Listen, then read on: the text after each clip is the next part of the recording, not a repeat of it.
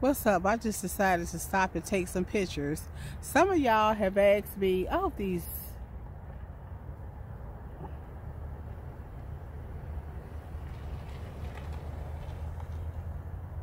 Yeah, I'll be placing. Let me come back. Let me come right back. Okay, I think it's all good. It might be all good. You know, you have to always watch your surroundings. Some of y'all have asked me the name of that chair, my sofa bed chair, and my no build van build. So I'm going to show y'all the name of the sofa bed chair right now. I'm watching. You got to watch your surroundings, y'all. Y'all know what happened to me last year. I be watching my surroundings. You know, fool me once, shame on me. When I was at my people's house, fool me twice, the tow truck. Fool me 3 times, and that's on me. And it ain't on me no more. I'm gonna let y'all know that it ain't gonna be on me no more. I'm gonna keep it real. 2 houses back here by where the picnic ground so is. Somebody owned this entire land. Yeah, the Gurrrrl family. The Gurrrrl family. It was a gravel pit first. Okay. They bought it, and then on the other side of the expressway, where you can go underneath the expressway, they had the big family house. Was wow! So somebody owned this whole land. The whole property. That is so wonderful. Owned by one family, and there was. The one son had a house. Okay. 2 of the sisters had a house. 2 sisters had a absolutely gorgeous. One family owned this entire home, y'all. Can you believe that I met this nice man? And the property on the other side of the expressway, which goes almost all the way down to Branch Hill. There was a little like private neighborhood up there called Epworth Heights. And it was like a.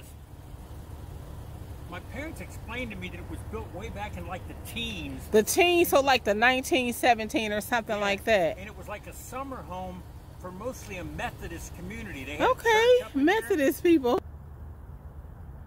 Wherever you pull over is your home, and when you live in a van, wherever you pull off is your home, baby. So I pulled off, and this is my home. I know it's like glowy. Look at me standing up here. I don't know why I'm standing up here. Just wanted to do something different because it's beautiful. I was driving, it was construction, it was slow. I was like, you know what? I'm home. Let me get off. Let me pull over. Pull over. As a solo female traveler, a solo female nomad who lives full-time in my vehicle, safety is of the utmost importance. One of the questions I get asked all the time is, do you feel safe? Are you safe living in a van? Or people will say, I don't think it's safe for you to live in a van. Well, here are some things that I do to keep myself safe when I'm in my van, when I'm sleeping in my van. For one, I have this flashlight that my cousin gave me. This flashlight, it just happens to be called Defiant. What I did with this flashlight, I put some Velcro on this side. I put some Velcro down there. So this flashlight just stays right there in place. This flashlight, ironically, can charge my cell phone, and it can charge something else. Anything that'll fit in here. It can charge a couple of things. So I have it here.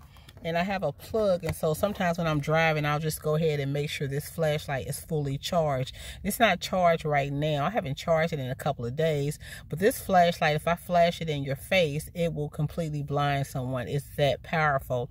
So that's one of the things I use for protection as a solo female traveler or as a female van dweller.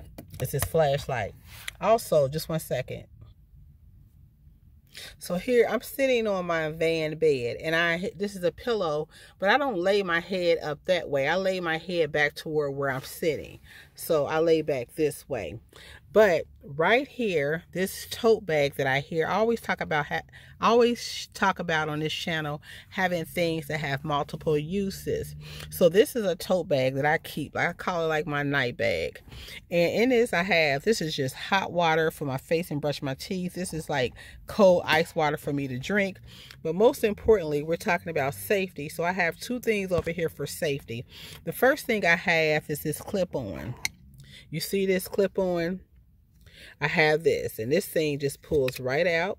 Just pulls right out just like that. And I keep it right here on my, now I need 2 hands to really put it back. It clips right on. So it's like a perfect, wait a second, I gotta clip it on. Wait a minute, it would be easier to do if I was using 2 hands. Okay, you could just, and it pulls right off. So I keep that right there.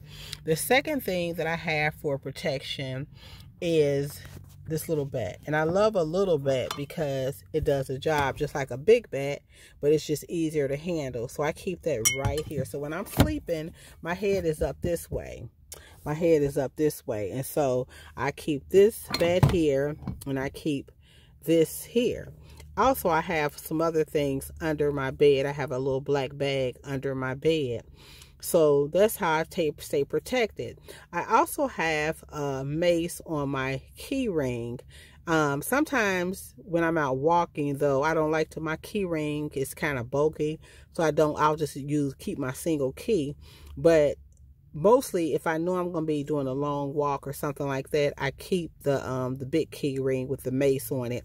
And it's so important because as y'all just seen, I was just out at a wooded area and like a park camping area, and several people walked up on me. One gentleman walked up on me, was talking, and another gentleman, it was a man. I thought it was a couple. I thought it was a female and a male, but it was actually two males. One guy just had really long hair, and I think they were smoking or drinking or something, but they didn't bother me. But I just wanted to be aware, because what I do is when I go somewhere like a park or a campground, or just stop at a location that intrigues me, I'll go ahead and open both of my sliding doors. I'll open the back hatch, and I'll let down my windows, because you want to air out your van, whether it's super hot, super cold, or whatever.